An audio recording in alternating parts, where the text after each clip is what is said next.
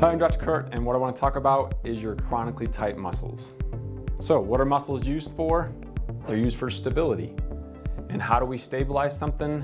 We increase strength to it. If you're walking outside and it becomes icy, you clamp down, you create strong muscles to help you stabilize. The problem I see is most people take the opposite approach.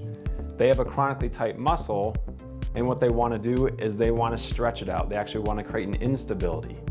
So your body is going to override your decision making with a better intelligence and say, if you're going to keep making it unstable, I'm going to keep trying to make it more strong. I'm going to keep adding tightness to it, and until you actually stop, use this as a clue and create strength in this area opposed to chronically always trying to add instability, this is going to be a perpetual problem. So take your muscles, your tight muscles, as a clue that you need to add strength and stability to something opposed to instability and lengthening it.